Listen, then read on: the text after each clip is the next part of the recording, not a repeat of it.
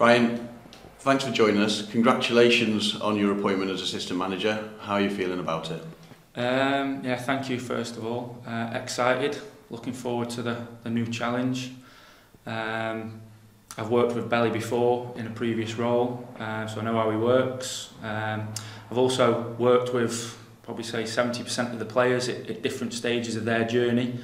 So I think I can bring something to them, and I know about the players and the strengths and weaknesses, and think I can keep adding to improve and develop them as players. And yeah, so looking forward to it. Obviously, Crew supporters know your name, but they won't know a lot about you. To them, you'll be a new kid on the block, and a fairly quick rise up the ranks. Just tell us a little about your journey, as a player and your coaching to this point. Yeah, so as a player, I never played professionally. Played on the non-league circuit locally, so in Mansfield Town, Stafford Rangers, Newcastle Towns.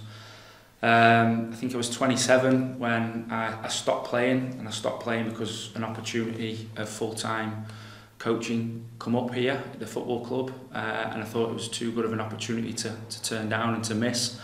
So I got into coaching full-time at quite a young age really, working with the younger age groups first and foremost in the foundation age, and over the years I've progressed through the age groups into leading YDP, and then more recently leading the under-18s, and now I've got the opportunity to work within the first team setup. That opportunity came, didn't it, in the summer after Alex Morris left and Lee Bell took his time over his appointment. He's done a lot of soul searching and exploring different options. But when you were first brought in to help, was it on your mind that you could make the job yours, or how did you approach that? No, in truth, I just came in and thought I'm just going to do the job that I would do, whether I was appointed or not appointed permanently. And so my job coming in was to work with the players and try and improve the players and make them better, and put them into a system, if you like, and work on different things over the course of pre-season that they're going to try and implement into the season moving forward. It was something I always hoped, but I wasn't sure whether it was going to happen or not. But at the time, I just did my best on what I thought the players needed, and how I thought I could help them moving forward, however long that was going to be for. Is it a big difference, when you first came into the first team setup? I know everyone's around the building, everyone knows each other, there's not different departments in that way, but working with the senior players for those early first few weeks, couple of months it's been, how did you find it, and did you enjoy it? I thought I settled in quickly. Again, it helps because I know a lot of the players, what they're like personality-wise is. I'd say that's probably been the biggest challenge, dealing with different personalities of different players that have either come through here or come from elsewhere. But they're a terrific group of lads, welcomed me very quickly, bought into the different ideas that I was trying to bring forward, as well as the other coaching staff. So I think it's been quite a smooth transition. So obviously you've known Lee for a long time. You've worked with him in this same scenario at under 18 level. What works well about the partnership between you and him? I think we understand each other and understand how each other work. I understand moments on when I need to challenge him, and I think he accepts that. Doesn't always necessarily mean he's going to go with my opinion, but I think striking that relationship and balance of that trust between your staff and being able to challenge at the right times and the right moments with different situations. We clicked very well at under 18s football, and hopefully we can continue to work well in first team environment.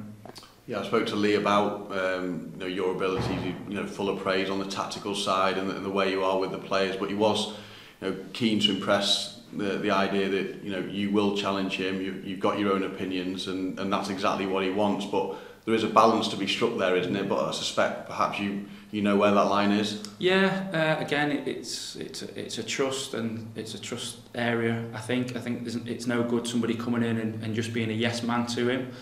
Because that might not be the right thing for the players or for him as a member of staff. But you've also got to respect and understand that he is the manager, and his decision is the final decision. But you've got to give him different ideas and different solutions, and challenge him in the right way, in the right manner. I think we worked well with that when we worked together at 18s, and I'm sure we'll continue to do the same moving forward. And you've got the nod, you've got the job. You've been doing it a while anyway, but now it's official, and it's not long before the first game, is it? Your first competitive game as a number 2 will be against Mansfield Town on the opening day of the season, and it's going to be a big test, isn't it? Yeah, really good test. Mansfield, a really good outfit. We've watched a few of their games that they've played in pre-season. They're always there or thereabouts. They've missed a couple of times in the playoffs in recent years.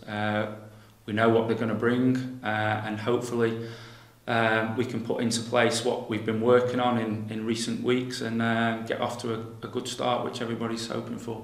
I know the preparation these days is forensic. We've just interrupted some of your preparation there. You've come out to talk to us, but you look a lot into what Mansfield Town will bring, but I suppose a key focus really is on what Crewe Alexandra can deliver. Yeah, absolutely, and it's one thing that Lee spoke to me about, having a clear identity and a way of playing.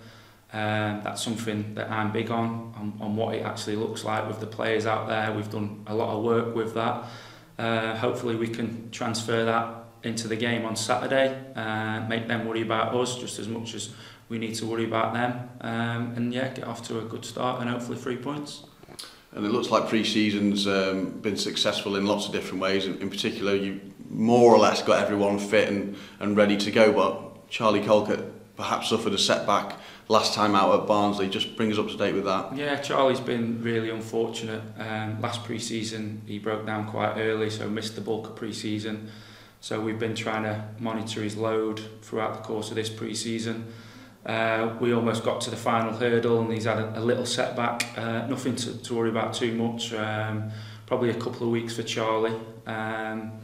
But everyone else, other than that, we're good to go.